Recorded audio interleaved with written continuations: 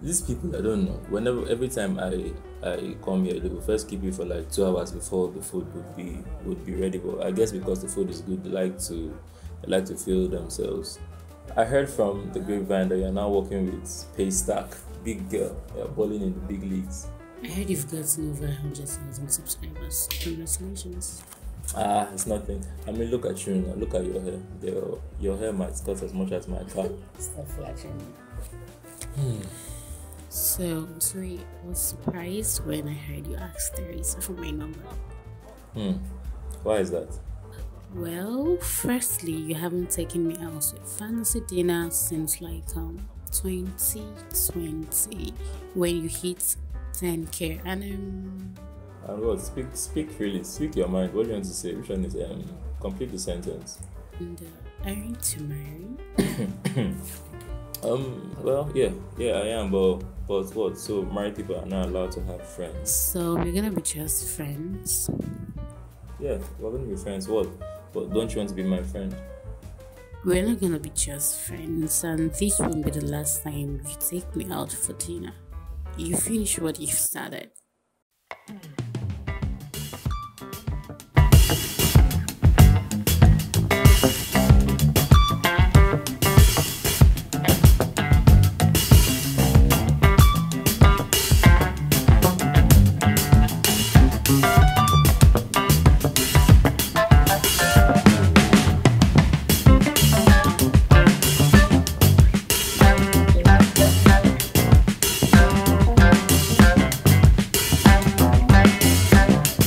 Alright, you're welcome to today's video. In this video, I'm going to show you how to draft and sew the top that you've seen on the thumbnail and in the footage before now.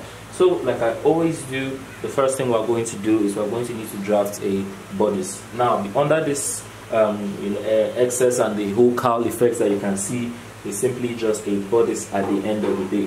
For my fabric, I have 2 yards of fabric. Here it is. Here it is. I have 2 yards of soft and slightly stretchy crepe fabric. So I got something that was slightly stretchy for when we are cutting the sleeve part, because I want the sleeve to be fitted. But yeah, I didn't want lycra that would be difficult to sew. So this is like a nice in between. Alright. So 2 yards of fabric. First thing I'm going to do, I'm going to go ahead to draft a bodice. Alright, so let's breeze through this part because this is the easy part. First thing I'm going to do, place 1/2 inch at the top for my shoulder allowance. The next thing I'm going to do, I'm going to place all my vertical measurements. Vertical measurements are measurements that come from your shoulder running down. So for the first vertical measurement, we have our underbust length. The underbust length that we're working with is 14 inches. And using this underbust length, we'll find our bust. So a standard measurement I like to use, your underbust length minus 4 inches will give you your bust. So 14 minus 4 is 10. That's where we're placing our bust line. The next thing we're going to do is we're going to place the waist measurement. So the waist measurements were coming from the shoulder to where we have the belly button, and that is 20 inches. And then we're going to place the top length, which is 24. Though this top is best tucked inside something, so yeah, that's where we have this one here. That's why the shirt is a bit long, but make sure you wear it with something that's a bit high-waisted. Simply rule lines across all the vertical points you have.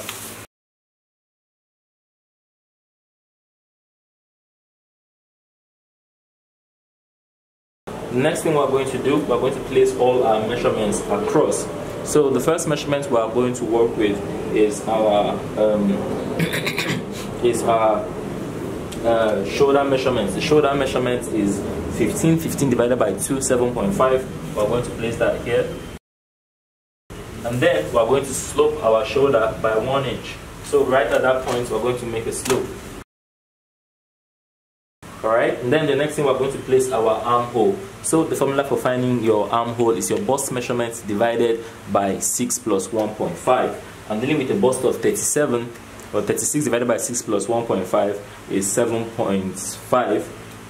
I'm going to just place 7.8. But yeah, the formula is your bust divided by 6 plus 1.5. Just roll down to that point, roll a line across.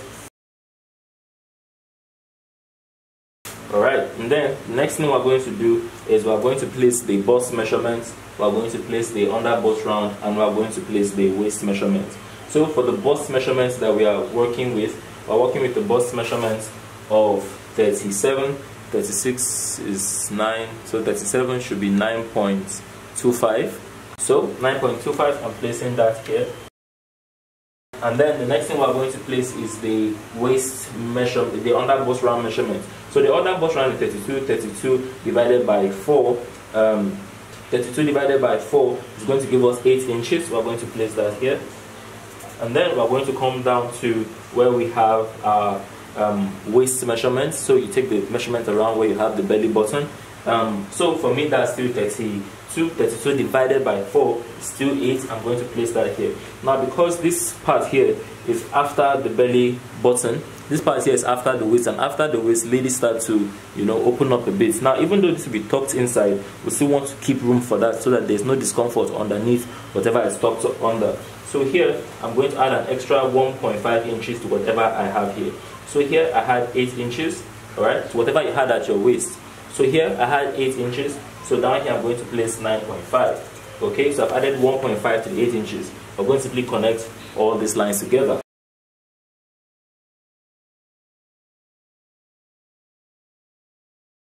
Alright, next thing I'm going to do, I'm going to simply keep 1.5 inches everywhere for my allowance on the side. Alright.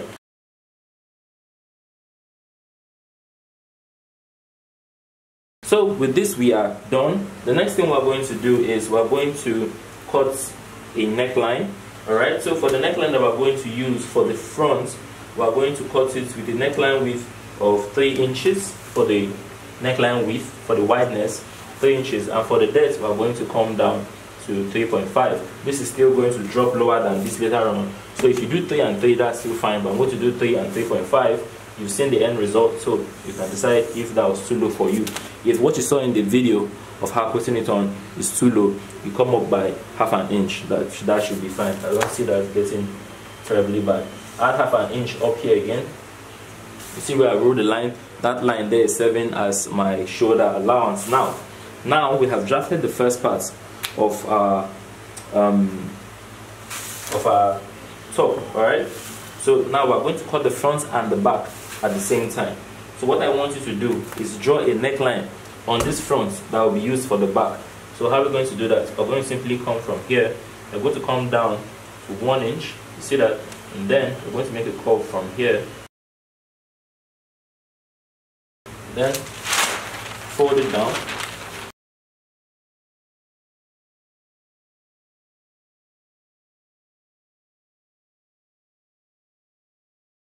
So now the next thing I'm going to do is I'm going to, first of all, we're going to cut our neckline to be small.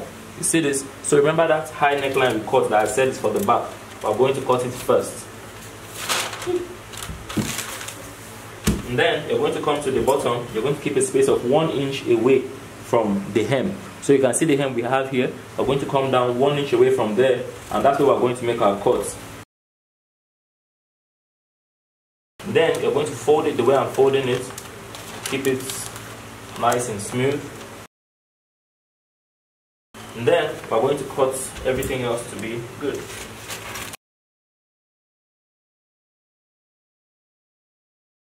Alright, after we've done that, you can see we have cut our hemming allowance to also have the shape, so that by the time we hem it, everything will be fine. So this back here, this is the pattern we're going to use to cut the back of the dress as it is. Okay, so this is it. Alright, this one here will not make any change to.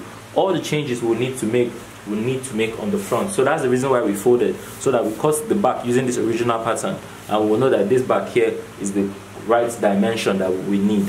Alright, so keep this one aside. We're going to need to make a lot of changes to this guy right here. Alright,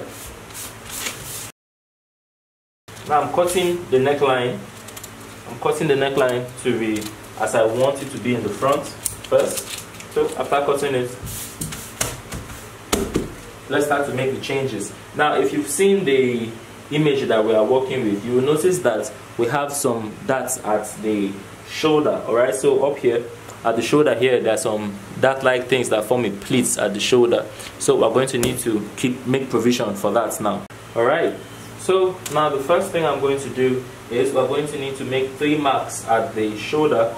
This is going to keep allowance for the darts. Alright, so we're going to come here, and after 1 inch, 1.5 inches, sorry, after 1.5 inches away from the neck, you're going to make a mark. Alright, and ½ inch, 1 inch after that, you make another mark. So you see, the first mark was 1.5 inch away from the neck, after that 1 inch, and then for the last one, 1 inch. Alright, you see that? Then we're going to simply rule lines from here all the way down. Alright, and then we're going to make a cut into this pattern that we have here. So you see this? You see the way I'm cutting it? Alright, as I was cutting this, they took the lights. So use the opportunity to quickly write out and get this. These are the shoulder pads. So I'm going to use this to pad the shoulder. So this is what I'm using.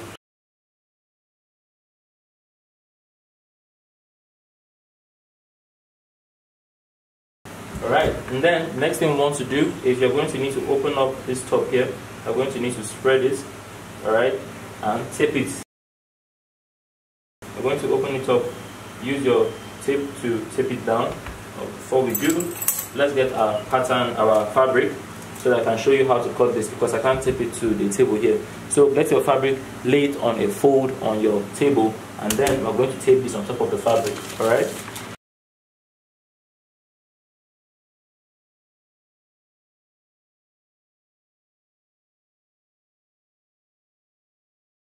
So now when you are laying this on the table, remember that this is a cowl neck, okay? So we want it to have a lot of excess in front.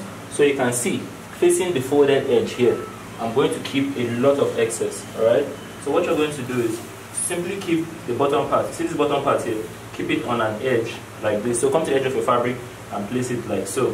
And then I'm going to keep a space of at least 8 inches in front of here, okay? Alright, so you can see that I have 8 inches in front of there, and then we're going to go ahead to spread it. But before we start to spread it like so, I'm going to tape down that front part. You want to keep a lot of excess in front of here. Is that excess that will fall down here in front. Alright, so let me first tape this down.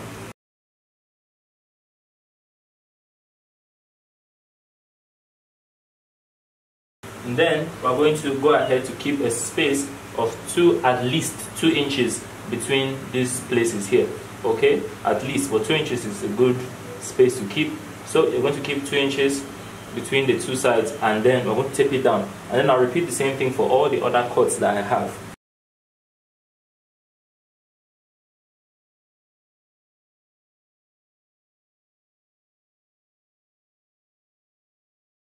Alright, so after you've taped it down, the next step is to cut it. So I'm going to cut the side here, the same as you're going to see. I'm going to cut up the shoulder, cut the neck. But here, I'm going to go straight down. I'm not going to come down in any way. But just watch and see how I cut this.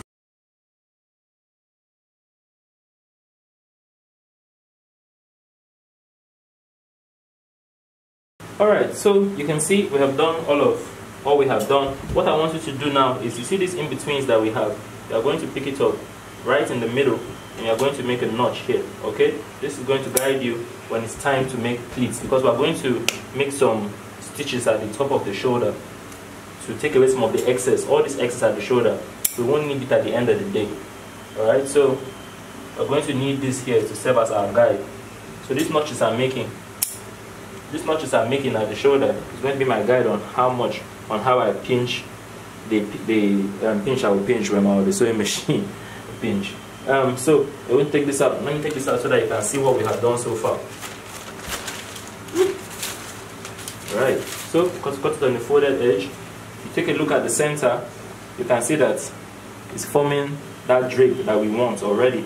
Okay, you can see it. By the time we hold the shoulder, it's going to drape will come from all over the shoulder. It's going to look so delicious. So now the next step is just simply cut the back as it is.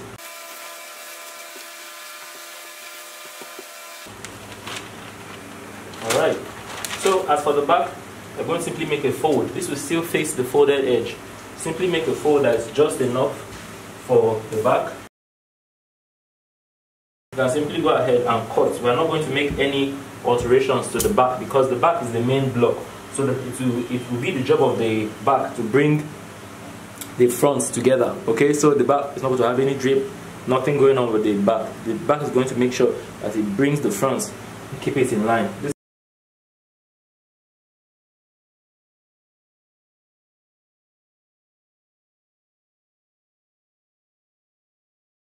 We've cut the back.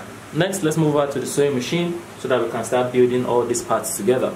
Now, I must add that there is another shoulder pad that you can get that is cleaner than this, looks better than this, but I did not go to the main market that we have in my city. I went to a little sewing accessory shop to simply just get this and show you guys how to fix it. But because we are not sewing this with a lining, so there will be no way of making this neat, like neat. But there's another shoulder pad that is covered with fabric and that has a woven edge. If I had gone to the main market, I would find that, but I would not be able to make this video on time. But so this will still be enough to show you the example I want to show you. But yeah, and again, for this particular one, I won't need all this excess white thing hanging around the body of the actual pad.